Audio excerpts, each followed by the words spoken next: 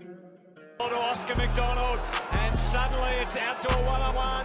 Can Bennell strut some stuff here? He's got it. He's heading in again quite nicely, so just held them up.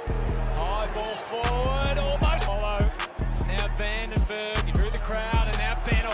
Can he start to glide forward and give Melbourne something? At the back, Hannon, he was ready. It got through. He got through. He centered it, and that's now Pickett enters the stage. We've seen some fantastic goals tonight. That's team first up. And now he has. So they can celebrate so many things. Victory for the D's. The numbers around the screen. Bennell slapped it into the path of Melcham. Tumbles it inside 50. There is Petrarca. Pickett got there. Good pick up arms. Petrarca slices through. Bennell on the move. Thumping handball. Work out for the Demons too.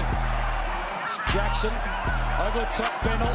Harley for another is a Demon, and he's nailed the goal. Quick response from the Bees. He couldn't quite against Tibbett. Jones, the forward handball. Melcham rushed it. Bennell would have to do the same. Harms back to Bennell. They just avert the danger. It takes the mark. Well, Bennell, he wants this. And he gets it. And that's why I wanted to do it, because Harley Bennell has got a certain amount of magic about him, and he kicks a big goal.